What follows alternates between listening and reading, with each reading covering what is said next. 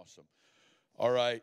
I want you to turn with me to, and I want to get somewhere tonight, man. There's just such an anointing on freedom.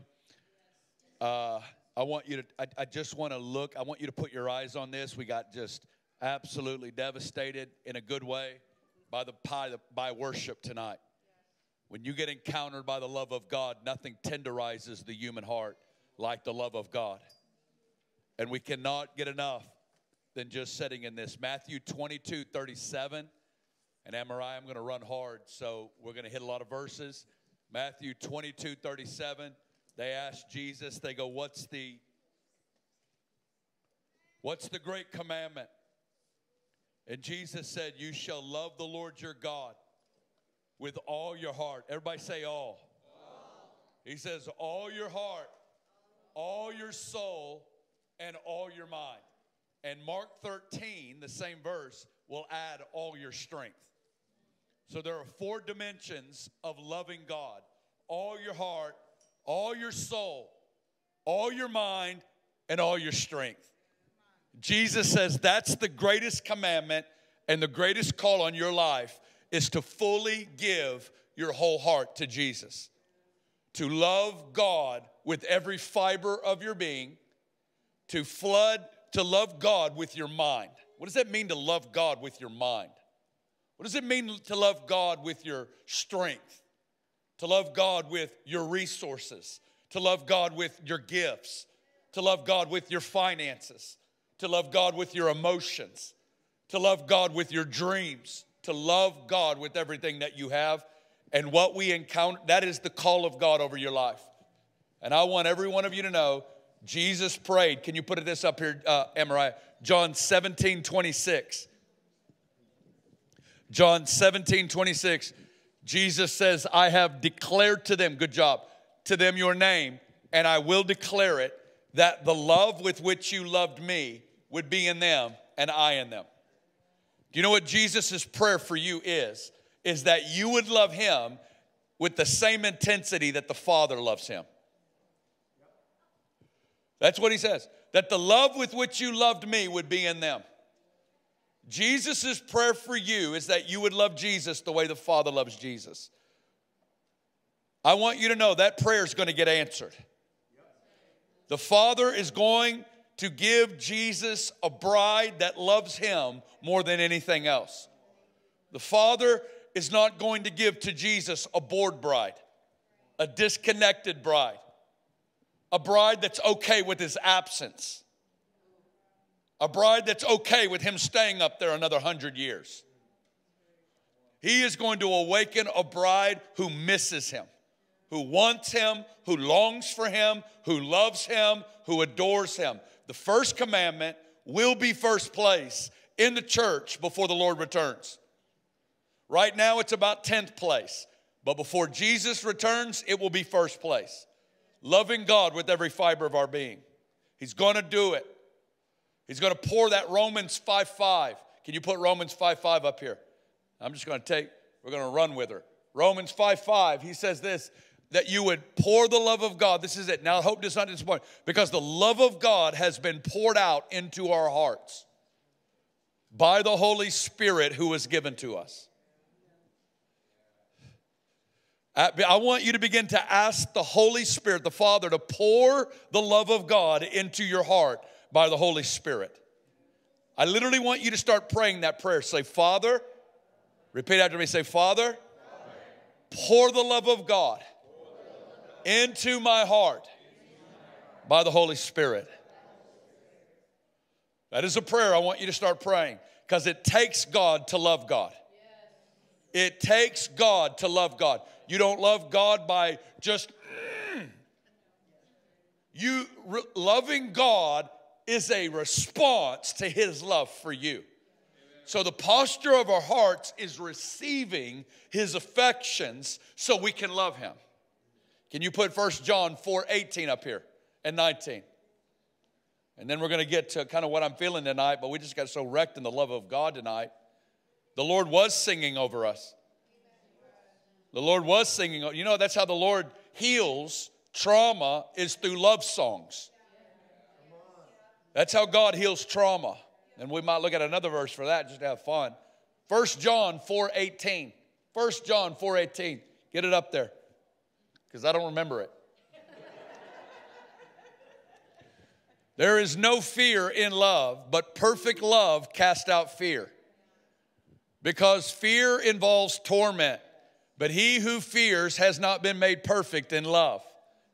Here it is. We love him because he first, everybody say first, loved us.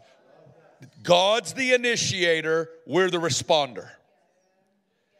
And you will only love God to the degree you understand his love for you. And it's the love of God that breaks the power of fear. That breaks the power of the fear of abandonment, fear of rejection, fear of failure. All the fears that cripple the human heart are broken by the power of love. And when the love of God freely and fully washes you, it liberates you from fear.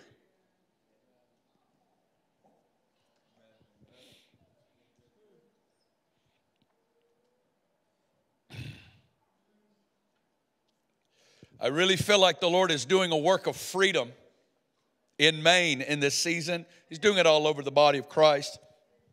But he is really doing a work of freedom. And I think we're in a season of repentance. We're in a season of repentance, which is changing the way we think, but even preparing the ground of our hearts for all that God wants to do in this next season. Okay, I want to just throw some verses at you because this is all about preparing a highway for the love of God to hit you at a greater way, because we can quote these verses. It's beautiful, but we have strongholds that are resisting the revelation of God on the inside of us. We have lies, strongholds, and arguments, that fortresses where demons are held, that are resisting the truth of God's love. We can quote it, hallelujah, praise God, but yet most of us feel disconnected from the love of God, and God wants to break it. Put 2 Corinthians 10, 4 and 5 up here. Put 2 Corinthians 10, 3 through 5. And I just want to hit some. I have a lot of scattered verses in my heart tonight, but at the end of the day, it's repentance, it's preparation for the encounter with the love of God. For though we walk in the flesh, we do not war according to the flesh. And I talked to you about books. We also have a massive online community, and right now we're in the middle of a spiritual warfare course this month. And so this is one of the big ones that we're hitting. The weapons of our warfare are not carnal, but mighty in God for pulling down strongholds. Casting down arguments. There are arguments and there are high things that exalt themselves against the knowledge of God. They're in your thought life. They're fortresses in your thought life. There's arguments. And they exalt themselves against the knowledge of God. And our call is to bring every thought into captivity to the obedience of Christ. So Paul is going to use a good reality, which are strongholds, which are defense systems built around ancient cities. And he's going, those same defense systems are being used by the enemy, and the defense systems are in your thought life, in your emotions, and they're harboring lies, half-truths, and demonic influences that are resisting the truth of God and who he is towards you. That these things have been built through life's experiences, and we're living in a fallen world, and these fortresses are resisting the truth of God's word, resisting the truth of God's love, resisting the truth of God. And Paul goes, we're coming through meekness and gentleness to pull down strongholds, to cast down arguments, to break every thought and to bring it to the obedience of Christ Jesus. He wants to teach you how to fight. He wants to deliver us from meetings only. He wants to deliver us from fire tunnels only.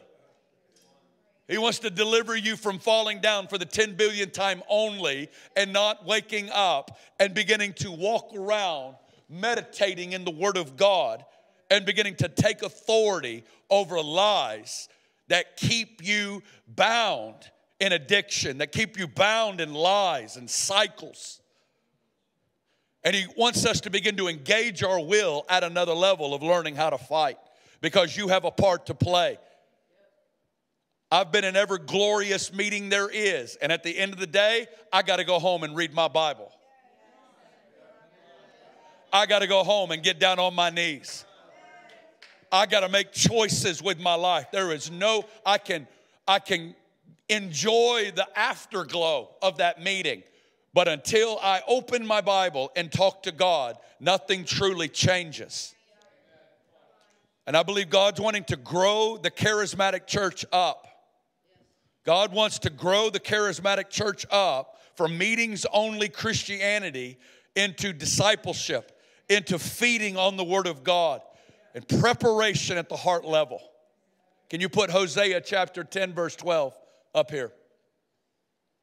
Going to give you a lot of verses, and we'll hopefully weave this whole thing together. Hosea, good job. Sow for yourselves. Well, I want pastor to do it for me. No, you're going to do it. Sow for yourselves righteousness, reap in mercy. Look at this phrase. Here's the phrase I want you to think about. Break up your fallow ground. Okay? Think about that. He's going to liken your heart to the soil outside. And He's going, I want you to see that hard, stony, weedy ground. And I want you to understand that's indicative of your heart. It was useful in a previous season. It bore fruit and brought forth life in a previous season, but through rain and weathering, it's gotten hard. And children of Israel, children of Maine, hear me. You need to break up your fallow ground. You need to break up the soil of your heart, because you can't sow seed on hard ground. It needs a fresh breaking. It needs fresh repentance and a fresh tenderizing so that it can handle this season's seed. Break up your fallow ground, for it is time. Everybody say it's time. To seek the Lord till He comes and rains righteousness on you. I say this all the time. I want to say it to you again. I believe God is giving us 3 gifts in the aiding of the breaking up of our fallow ground. Tears that tenderize the soil. Tongues that till up the soil. And travail that tears the soil. Tears, tongues, and travail is coming to the church. And it's the spirit of prayer on the other side of words. There's a depth and a desperation that He's working in His people in this hour, saying, I'm tired of living on the merry-go-round of the same cycles. And I'm looking to break through the places that I've lived.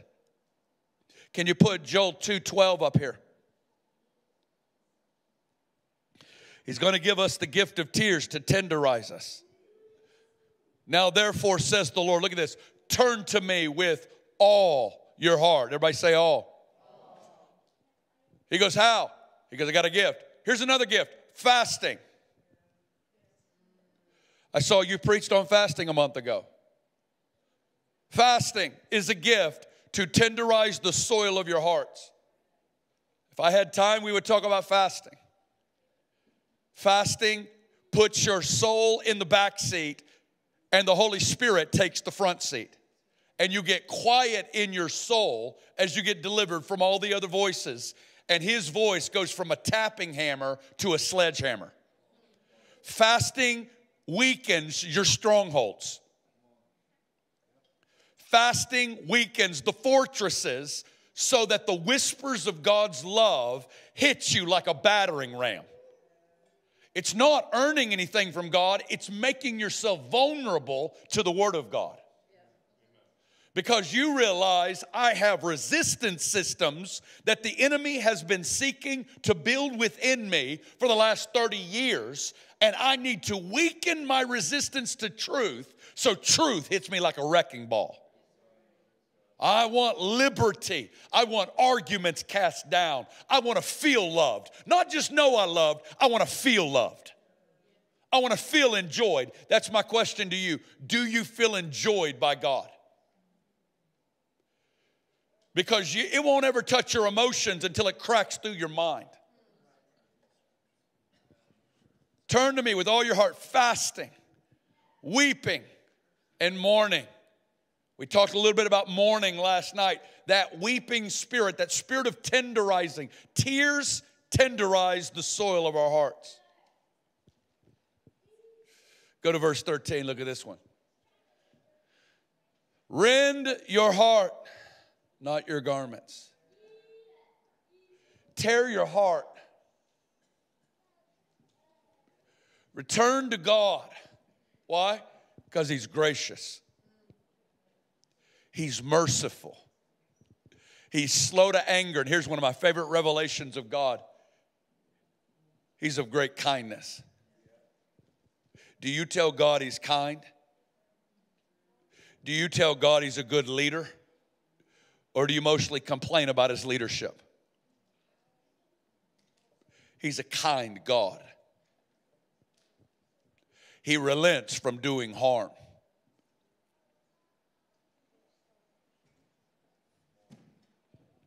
Everybody say, tear your heart.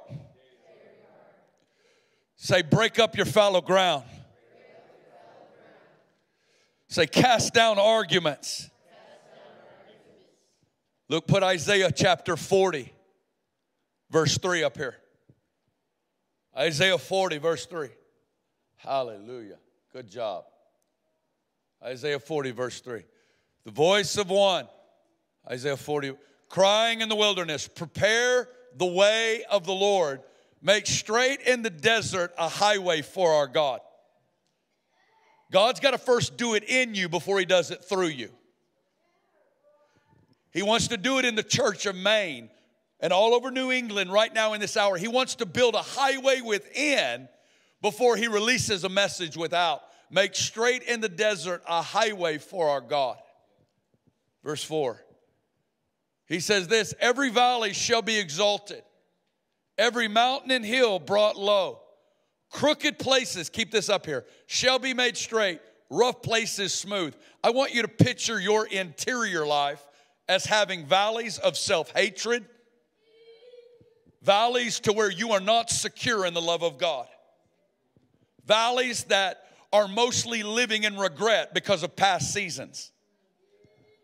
And you cannot, no matter how many times you hear it, can believe that God actually loves you, not even likes you. And there are valleys on the inside of us that when the love of God hits you, God wants to raise those valleys up on the inside of you. He wants every mountain and hill, which is pride, self-sufficiency, independence, arrogance, flexing in your own strength, brought low. He wants the crooked places made straight. He wants the rough places made smooth.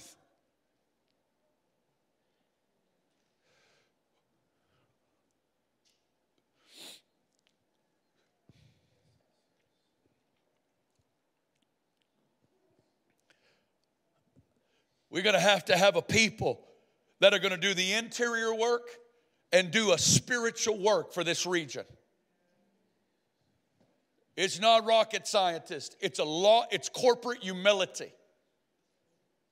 It's individuals that make up corporate realities that are humbling themselves on a consistent basis to pray for the glory. Look at the next verse, verse 5.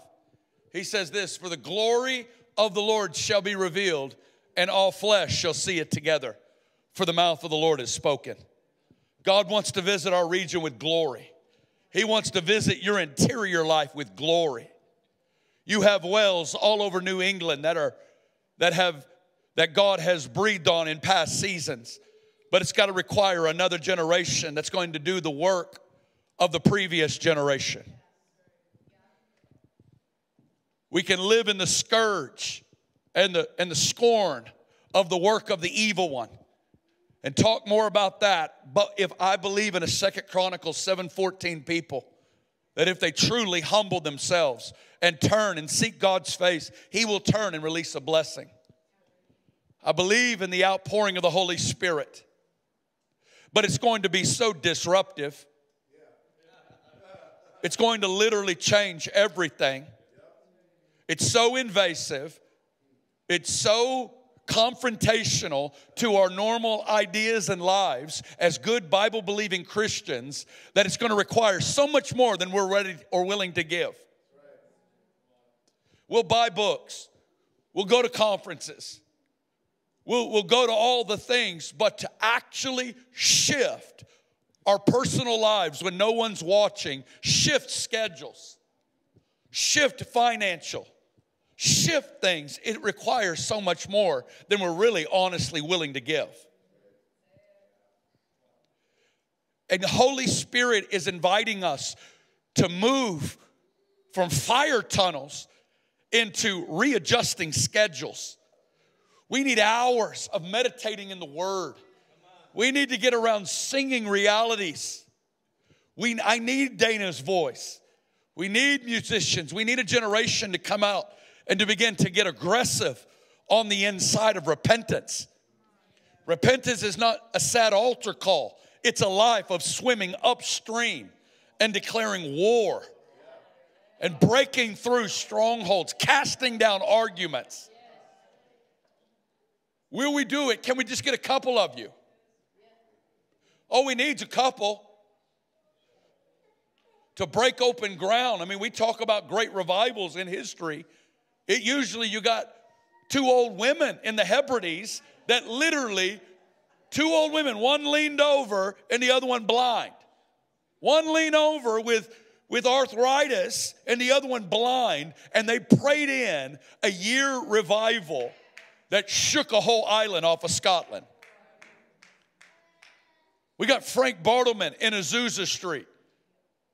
You got Daniel Nash in the Second Great Awakening. You got David Brainerd in the First Great Awakening. You've got intercessors, just one that says, my God, I need you for real. And I'll give you my life. I'll give you my schedule. God, I want you to move in this generation. It's not okay.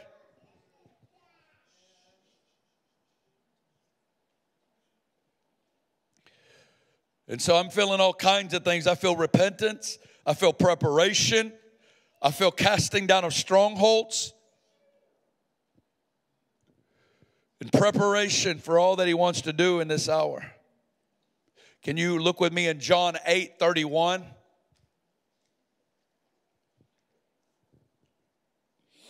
Thank you, Jesus. Thank you, Jesus. Thank you, Jesus. You're going to do it, Jesus.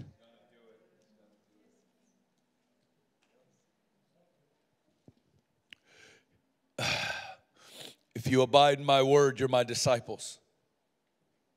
And if you abide long enough, verse 32, you're going to begin to know truth. And when you begin to know truth and the virus is let loose on the inside of you, you'll start getting free. Live in the Bible till truth gets in you, and then all the lies get obliterated.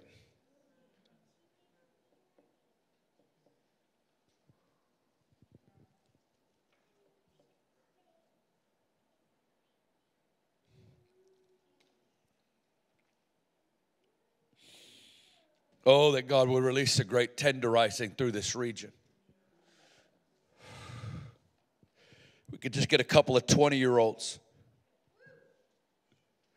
Get a couple of 20-year-olds just to shut it down and say we're going to seek God until.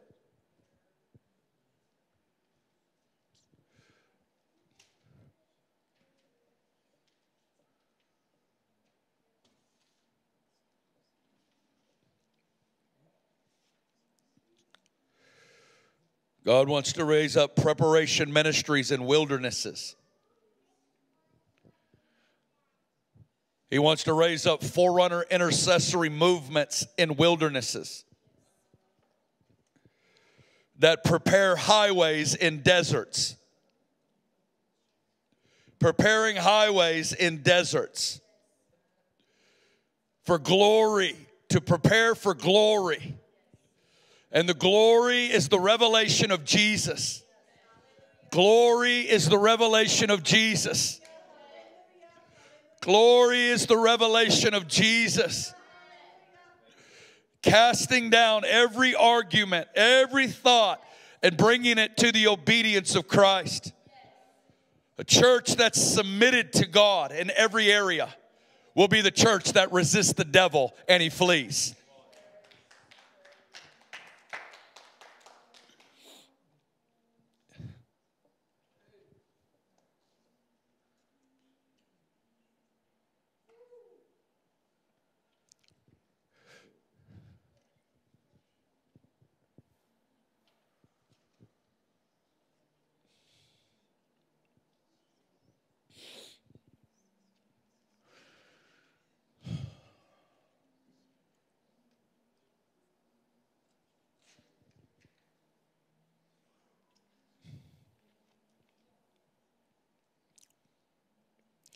Can you put Isaiah 44 verse 3 up here? Thank you, Holy Spirit. We love you.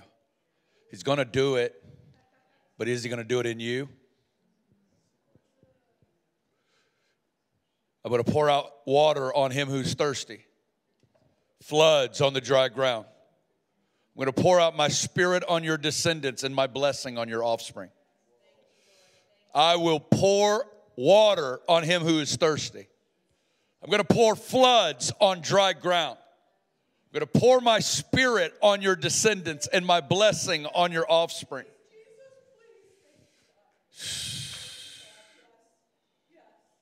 He goes, break up your fallow ground, for I'm going to come and rain righteousness on you. He wants to rain righteousness on the ground. He wants to release something in the heart of his people.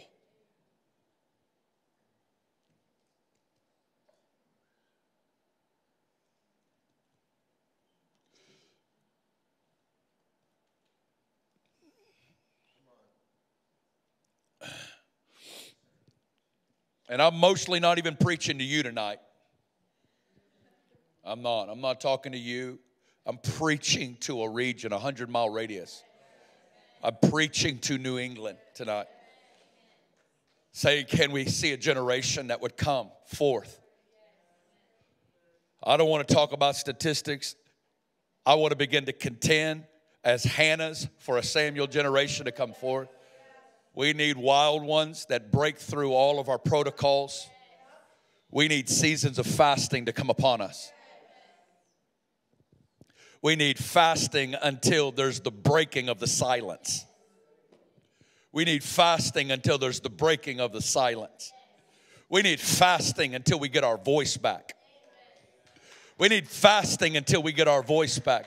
We need prayer until we get our voice back. We need humility until we get our voice back. That's what breaks the power of the evil one, is humility.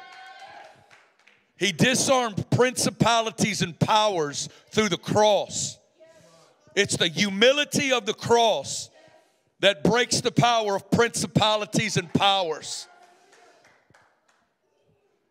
It's the lives that are submitted to God in secret that break the power of evil over regions.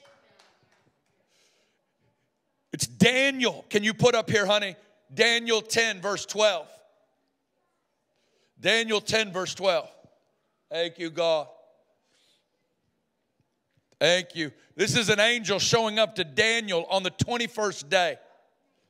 And he says, Daniel, for from the first day you set your heart to understand, and look at this, and to humble yourself before your God. Your words were heard, and I've come because of your words. An angel said, I've come because you said words. An angel shows up to him on the 21st day saying, because you didn't shut up, I didn't stop coming. I believe that humility activates the angelic. I believe humility in prayer and fasting and declaration of the promises of God, no matter how weak it feels, no matter how unproductive it feels, no matter how impactful it feels, I believe it activates the angelic. I believe it activates and shifts seasons.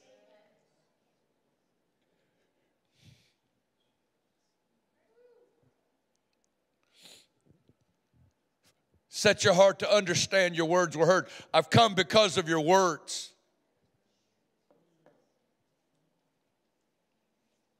Thank you, God. Thank you, God. Thank you, God. Can you put Joel 2:15 up here? Thank you, Jesus. We love you. Oh, we need a corporate revelation again.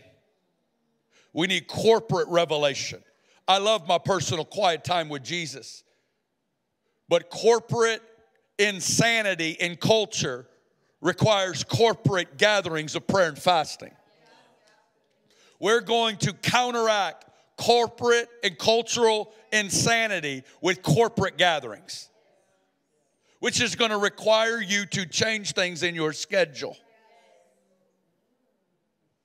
which is going to be a little more invasive, disruptive. Blow the trumpet in Zion, consecrate a fast, call a sacred assembly. Keep going. Let's run. Let's run. Consecrate, call, assemble, gather. Next verse, let's go.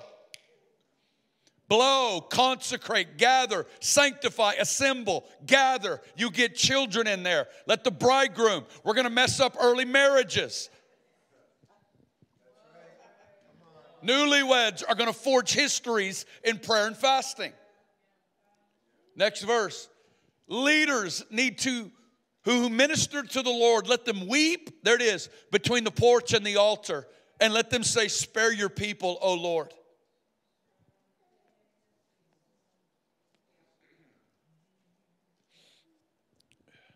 Have we tears? Have we tears? Where are your tears at? Where are your tears at? When's the last time the spirit of prayer came on you and you began to weep and plead for the breakthrough of God in this region? Tenderize your hearts, rend your hearts, break your hearts until you feel again, until you get God's heart again. It's time for fresh tears. It's time for corporate tears. It's time for leaders who cry.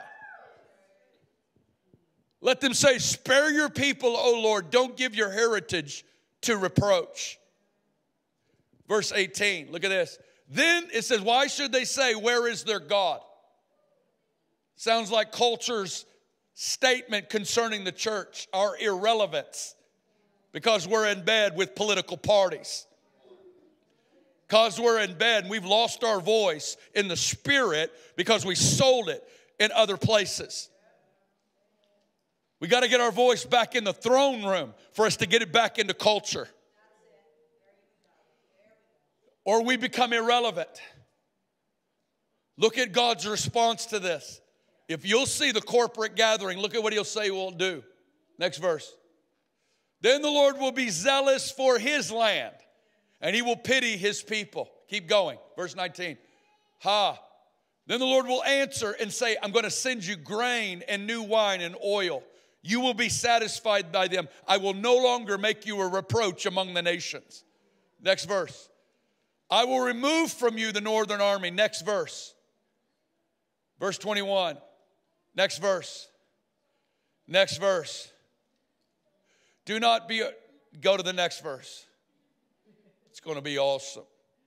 Be glad then, you children of Zion.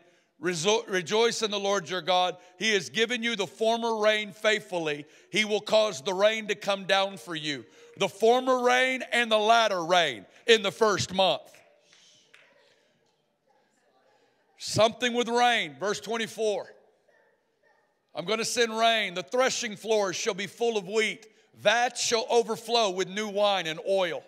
Verse 25. This is a word for some of you. I'm going to restore to you years. Years. Years that have been lost, restored in the outpouring of the Holy Spirit. Keep going just because I want to get to 28. It's going to be awesome. Verse 27. It's going to be awesome. You're going to know I'm in your midst. Verse 28. It's going to come to pass afterward. I'm going to pour out my Spirit.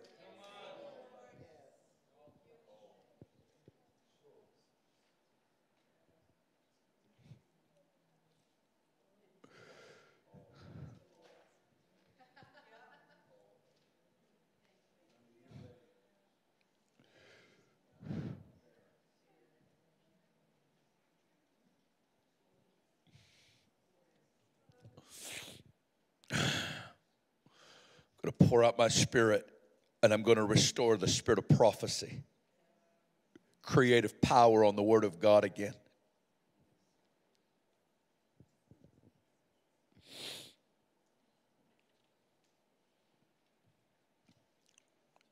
I believe with all my heart, I can feel God's invitation to the remnant here as well as intercessors all over this region. I believe we're in a Psalm 2 crisis. It demands a Joel 2 response, which will result with an Acts 2 outpouring. We're living in corporate and cultural insanity where we're seeking to overthrow God and His Word. Understand, it's a demonic corporate unity. It's a demonic corporate agenda. There are principalities and powers behind what you see. There are agendas. There are demonic agendas, and it's a corporate demonic unity. Understand it. Everyone's in agreement. And the church is scattered. Church is scattered. All the denominations, all the different takes. Our generation, a whole generation is leaving the church. And I'm watching last night the Southern Baptist Convention fighting over whether women can preach. Having full-on debates that's what's taking up. The hour that we're living in is whether women can preach. And we've got a generation that's leaving. We've got so much confusion. Sexual confusion, gender confusion, fatherlessness in the home. The breakdown of culture, and a church is debating. And we're not on our faces. And we're not crying out to God to shift the season and to have mercy on us and not let us become a byword.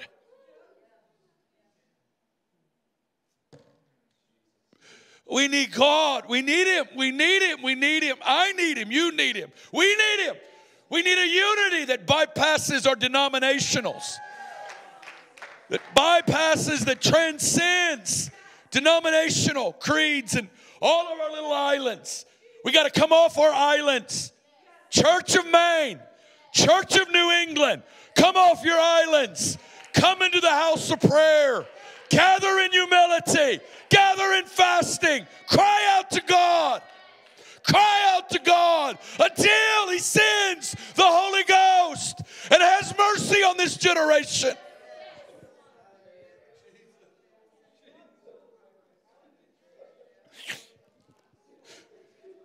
And I just want Him to do it in me. It's why God led me. And it's everywhere. It's not like, well, we just got to be more like Texas. I've been in the Bible Belt my whole life.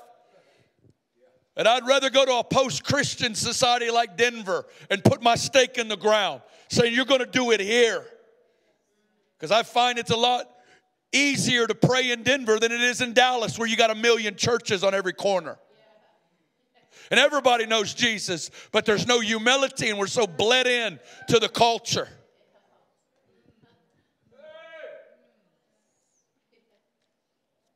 I declare that Jesus Christ is King. I declare that Jesus Christ is Lord. I declare that Jesus Christ is seated at the right hand of the Father, far above every principality, every ruler, and every dominion.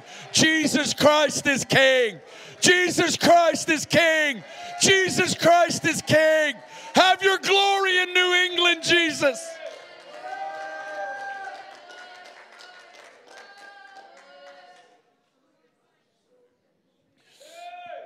Have your glory in New England.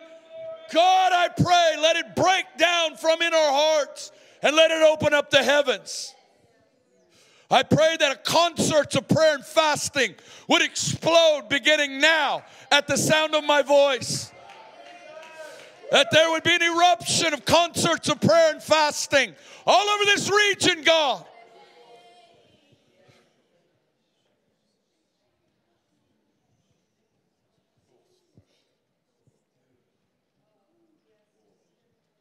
I ask you to raise up trumpets in this region. Raise up trumpets, God, trumpets of alarm, trumpets of gathering, trumpets that would prepare, trumpets that would call people to rend, that would call people to break up.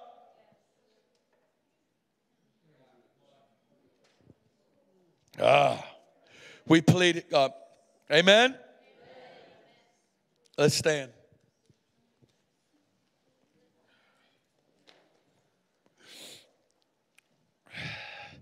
This doesn't even feel like a message. It's just a groan. Okay? Sometimes it's not about the message you're going to get tonight. I'm just coming to give you a groan.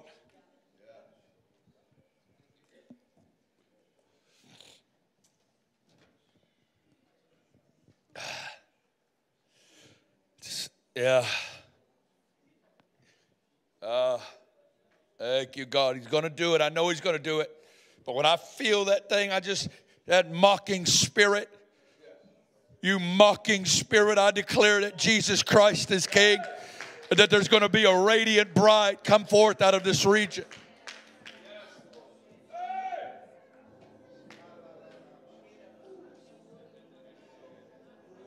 When they say, where is their God? Let the priest who minister to the Lord weep between the porch and the altar. Let them say, spare your people, O God. Why should they say among the nations, where is their God? Then the Lord will be zealous for His land.